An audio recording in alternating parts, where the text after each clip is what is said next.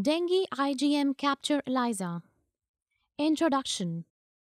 Dengue is a mosquito-borne viral disease and may cause a subclinical infection or a severe flu-like illness and could occasionally be fatal. Example: dengue hemorrhagic fever or dengue shock syndrome.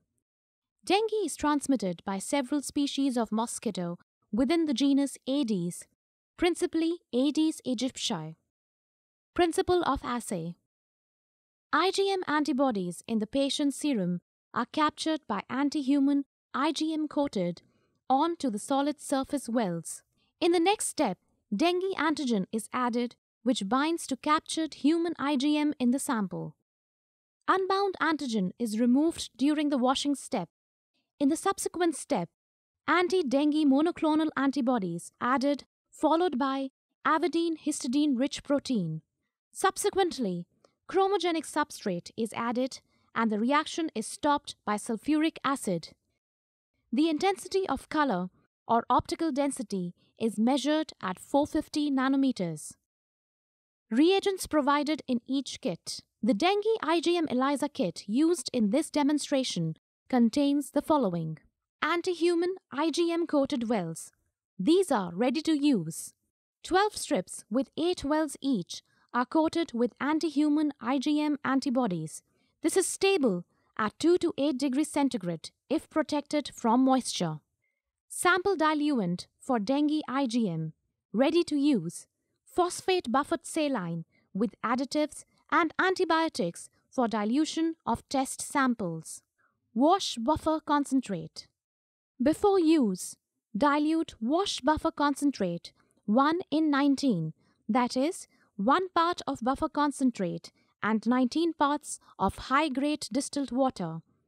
For assay of 8 samples, that is, 6 clinical samples and 2 controls, 100 milliliters of diluted wash buffer is sufficient. Dengue antigen, ready to use. Anti-dengue monoclonal antibody, ready to use. Avidin HRP, ready to use. Protect the solution from direct exposure to light. Liquid TMB substrate, ready to use. Protect this from light. Stop solution, ready to use. This solution contains 1 normal sulfuric acid. Wear protective gloves, mask and eyeglasses while handling stop solution. Dengue IgM positive control, ready to use. Dengue IgM negative control, ready to use. This will help to monitor the integrity of the test kit. Storage conditions. It is essential that all reagents and material is stored at 2 to 8 degrees centigrade. Do not freeze any of the reagents. Do not bring or equilibrate any of the reagents to room temperature, even on the day of performing the test. Anti-human IgM coated test strips must be protected from moisture. The unused strips should be placed safely in self-sealing pouch with desiccant. Additional material required: microplate washer, microplate reader with 450 nanometers filter, incubator at 37 degrees centigrade, adjustable micropipette with disposable tips, high-grade glass distilled water, tissue paper or aluminium foil, glass tubes for dilution of sample, timer. Preparation of reagents before performing test. Dilute wash buffer concentrate by mixing 1 part of wash buffer concentrate with 19 parts of high-grade glass distilled water. For assay of 8 samples, that is, 6 clinical samples and 2 controls, 100 milliliters of diluted wash buffer is sufficient.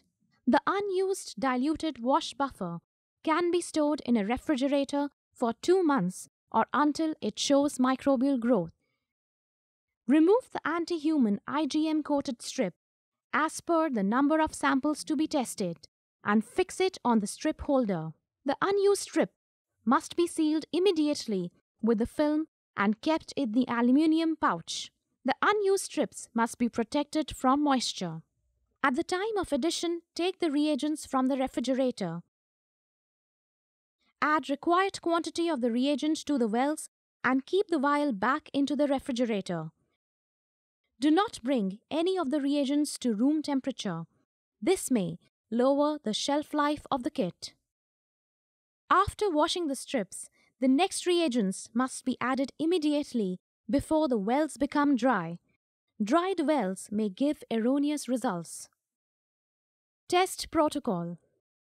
Thoroughly mix all the reagents using the micropipette tips before addition. The test procedure must be followed meticulously. Don't bring any of the kit reagents to room temperature before commencing the test.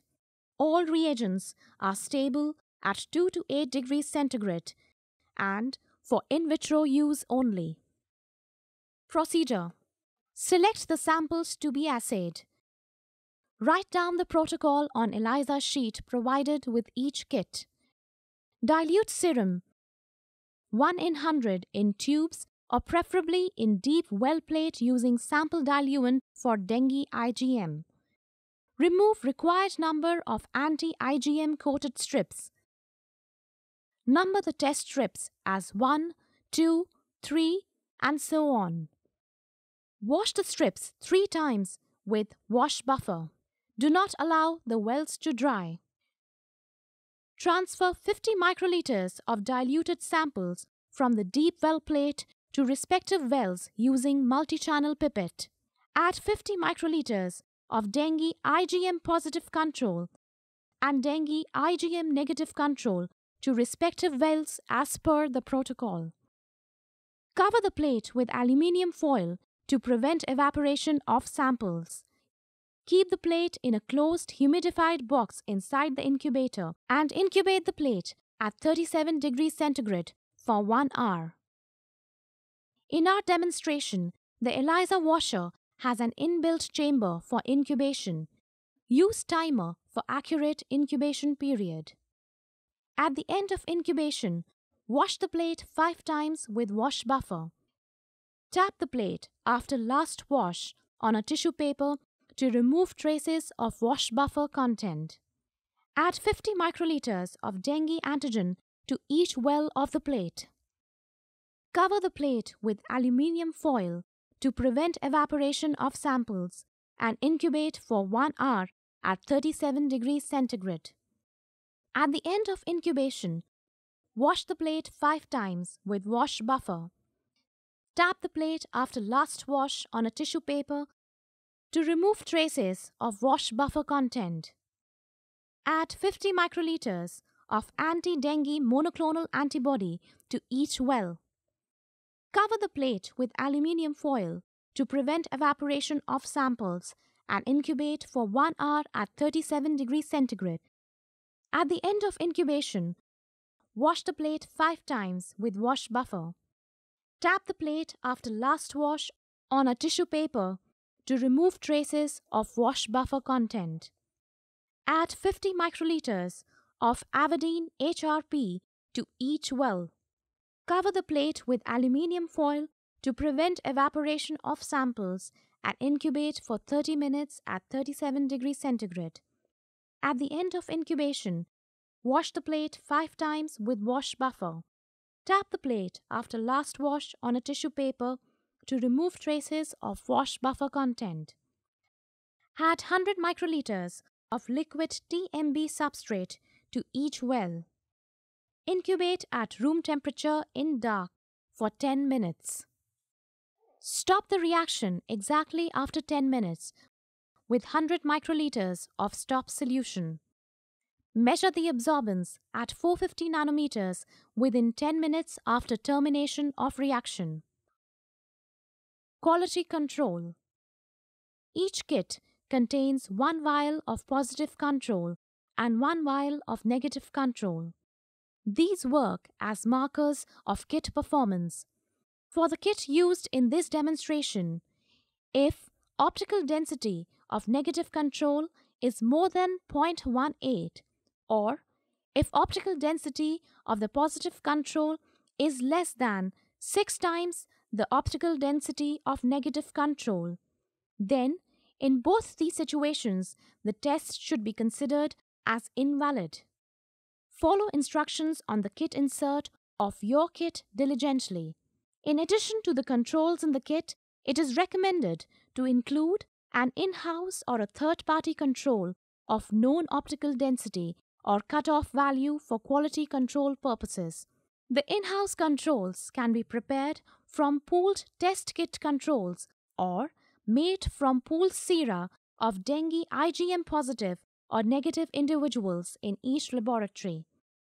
In addition, a laboratory should also enroll in a regular EQUAS program with a reference laboratory. Interpretation of results.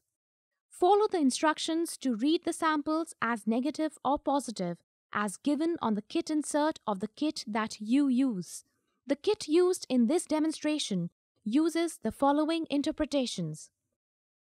If optical density value of sample tested is less than optical density of negative control by a factor 2, that is, sample OD is less than negative OD multiplied by 2, the sample should be considered as negative.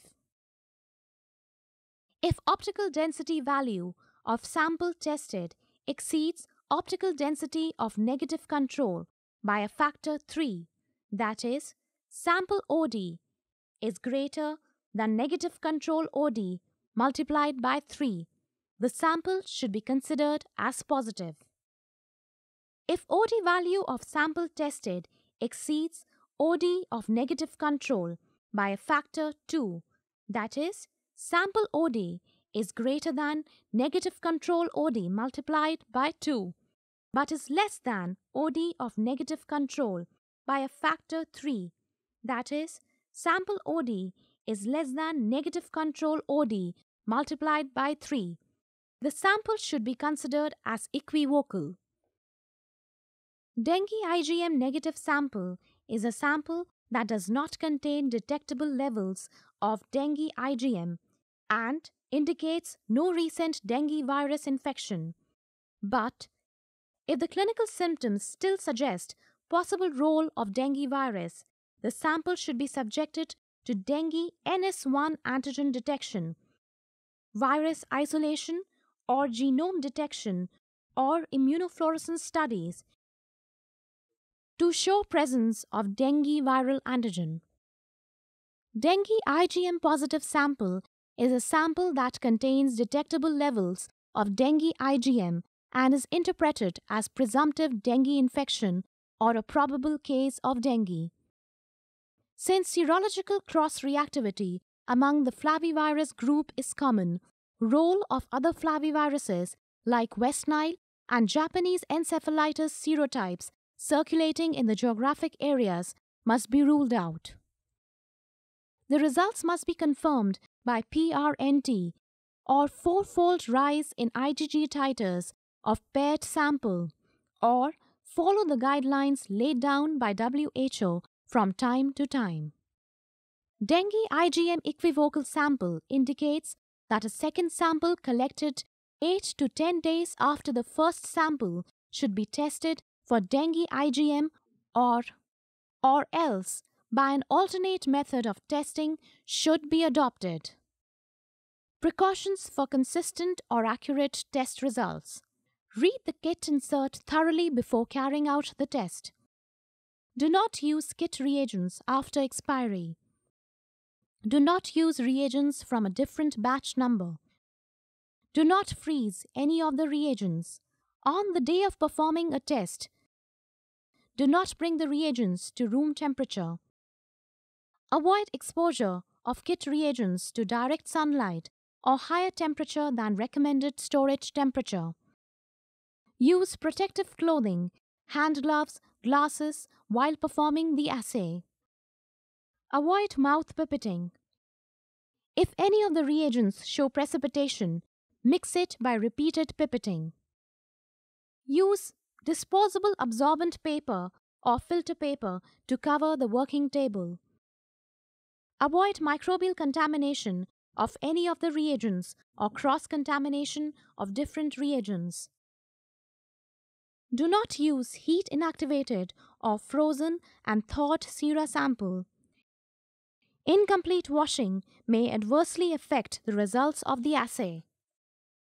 Poor quality distilled water can lead to erroneous results. After washing the wells, add the next reagent immediately as per the protocol. Do not allow the wells to dry. The sera CSF being tested for presence of dengue IgM antibodies are from unknown patients and could be infectious. Handle all samples and the unused kit reagents as infectious. Follow standard guidelines for handling and disposal. Biosafety norms of your institute or medical college must be strictly followed. Avoid contact of skin, mucous membrane, and eyes with any of the reagents. Disposal of unused or expired kit. All the expired kits and reagents are to be decontaminated by autoclaving at 121 degrees centigrade and 15 pounds pressure for 20 minutes. And subsequent disposal of decontaminated material as per local institutional or municipal guidelines. Record keeping. Maintain a logbook for recording of the laboratory specimens. The information contained in the logbook should be kept confidential. A worksheet containing the identification numbers of sera to be tested must be prepared each time before the test is performed. Daily records of temperatures of water baths, refrigerators, and freezers should be maintained. Micropipettes should be calibrated, ideally every 3 months or at least biannually. ELISA readers should be calibrated to ensure accuracy of the readings. Maintain a file where all procedures and package inserts are kept for ready reference. Numbers of ELISA positive samples being reported from various high-risk groups